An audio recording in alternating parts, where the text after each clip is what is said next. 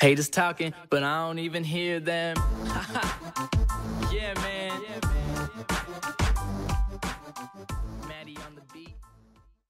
Yo guys, what's going on? Toby here, or TBJZL, and welcome back to another episode of my FIFA 13 Virtual Pro Career Mode series, PRO-lific.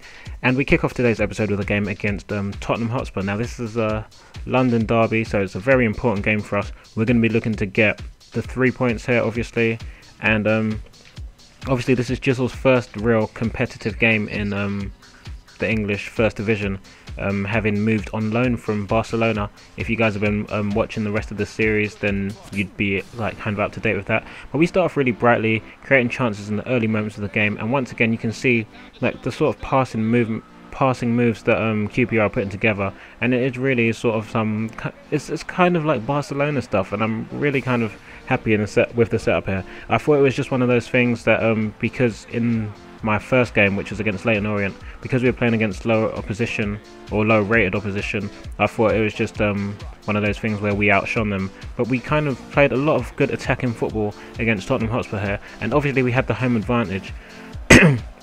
Excuse me.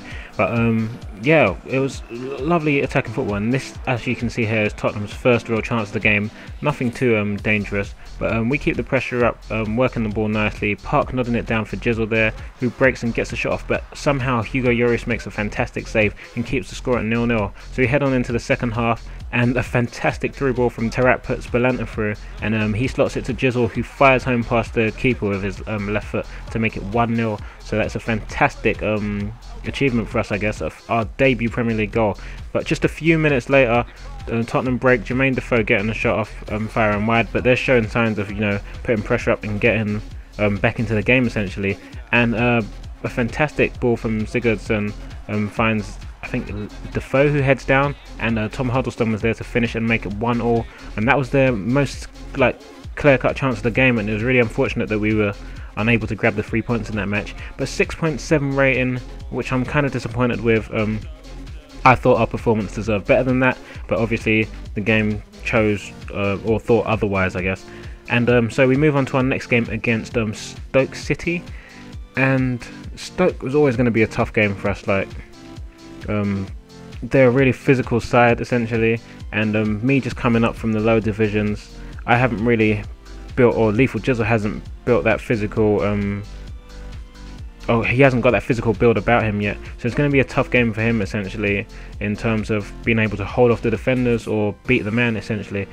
But yeah, as you can see here, 17th in the table at the moment, so it's not looking good for us. No wins on the board yet, so we're going to be looking to change that. But it starts off really badly. A really nice move from Stoke City allows them to get a shot off at goal, which is initially saved, but Kenwyne Jones is there to pounce, and we almost equalise almost immediately. However, the shot was saved and JZL could only fire wide, and Stoke continued to put pressure up with really nice flowing passing moves, and Juve really unfortunate not to score there, his shot going wide of the post. But it was pretty much all them in the first half, and I really don't know how Kitely missed that. He should have made it 2-0 and doubled their lead, but I guess he keeps his head up, and he plays a fantastic cross in for their second goal, which is headed in by Mame Biram Diouf, who was, I don't know if you guys know, but he's an ex-Man United player essentially. But yeah, we end up going 2-0 behind, and we start to put the pressure up once more. There, JZL forcing a block off the defenders, and Belanta unable to fire home past the goalkeeper. He can only fire wide of the post.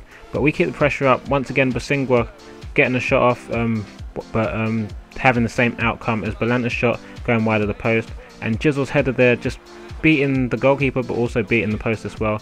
But we put some high pressure up, and we're really unfortunate not to score here. JZL turns defender and gets a shot off the keeper, makes another fantastic save, and Stoke can clear.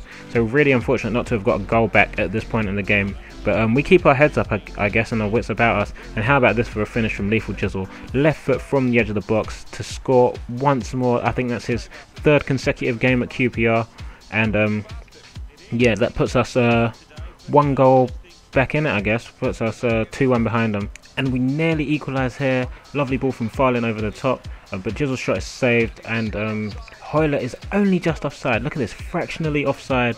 So his rebound didn't count, and the score stayed at 2-1. And just to rub some salt in the wounds, from that set piece that they've just won. They go up the other end with another passing move. Adam finding Diouf, who played it through to Jones, and he keeps his cool and slots it past the goalkeeper to make it 3-1 and just, you know, rub that victory in our face. So a bit of a harsh defeat, still no points on, or no wins on the board, so a little bit disappointed with that. But a 7.5 rating is quite nice to end this episode with. So I hope you guys have enjoyed it. If you have, feel free to leave a like, and I'll talk to you guys in a bizzle.